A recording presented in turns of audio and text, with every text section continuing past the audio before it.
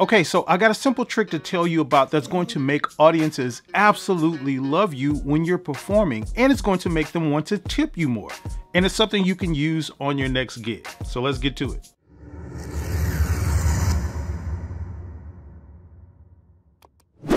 Hey, and welcome to Music Space, where we help working musicians just like you learn how to quickly and easily make a living with your craft.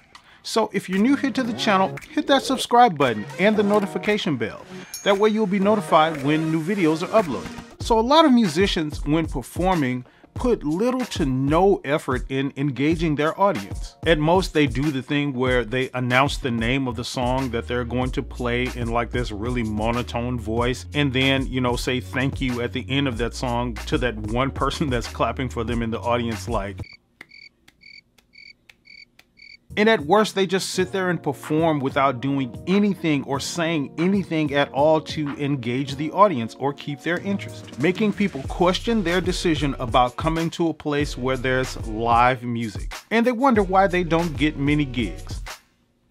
But it's so important that when you're performing, you put effort into making the audience that's there listening to you feel comfortable and feel a sense of delight about what you're doing on stage. But most of all, making sure you keep their attention and interest and make sure they're having fun. This gives them a sense of intrigue and involvement about what you're doing on stage. And not only does this make it easier for you because you don't have to focus so much on playing the notes so perfectly well or singing them so perfectly well, but it makes you become their favorite, which is what you want. And there's a really cool way to do this that works like 99.9999% of the time. And it's a simple trick that you've seen 100 times, but you've probably just written it off as like silly or a gimmick of some sort. But that simple trick is the karaoke method. I know. You hear the word karaoke and you roll your eyes. And I'm going to talk about how to do it properly.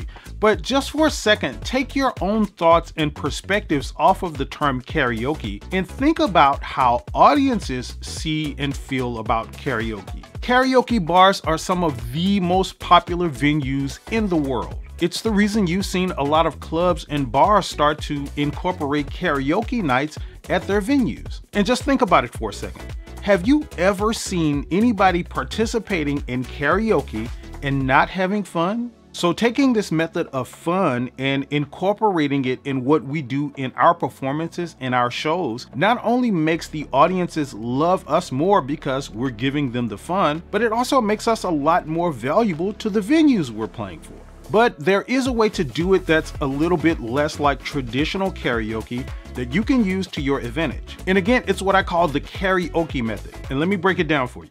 So you definitely want to have some popular songs that are from the radio that people are familiar with in your set list that you can do this with. But you also want to have what we called B-side songs back in the cassette tape days, which are songs that were on the B-side of cassettes that, a lot of people weren't that familiar with. And here's how you set it up. So at some point in your show or performance, you're going to tell the audience that you're going to call someone up on stage to sing a song with you. And if they get the lyrics right to the song, they'll win a gift. And the gift could be one of your CDs or some of your merch like t-shirts or something like that if you have them. But it also could be something really simple like a $10 or $20 gas card or an Amazon card. And of course, a gas card would work really well these days. But telling the audience this before you do it builds anticipation and excitement. So you could tell them this like right before you go on a break, for example. And then once you're ready to do this, what you do is pick that person from the audience and call them up on stage and ask them their name. And then you introduce them to the audience. You say, hey audience, this is Sarah, for example.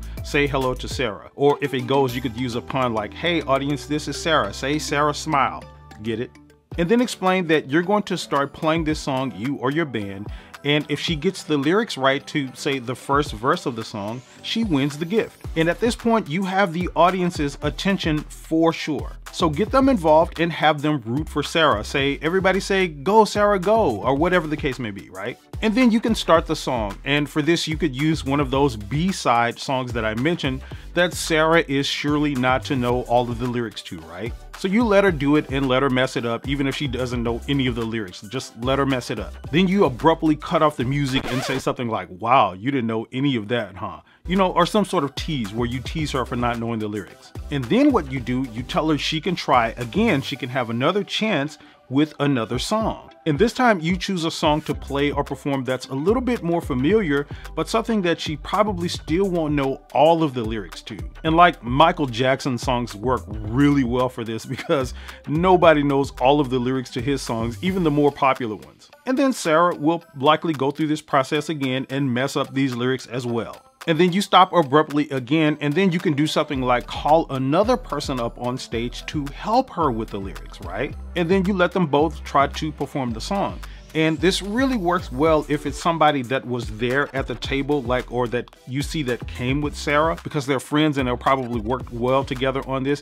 And it's typically what you see in karaoke. You see friends doing karaoke. And then of course, when the friend comes up, you introduce them the same way and then have the audience root for them again. Now remember, the point here is not to have Sarah and or her friend get all of the lyrics right to the song. You're going to give her the prize or them the prize either way it goes. The point here is about audience attention, involvement, entertainment, and engagement. So then you end this by saying great job or congratulations and, you know, giving them the prize and telling the audience to give them a round of applause for their efforts and for winning the prize. And then you invite them off the stage. And this is golden because what you've done here is you've created excitement and engagement for your audience. You've given Sarah and her friend like a really cool memory, a really cool moment that they can talk about at the table. And you've given the entire audience something to remember you by. And by doing this, you will not only see a whole lot more tips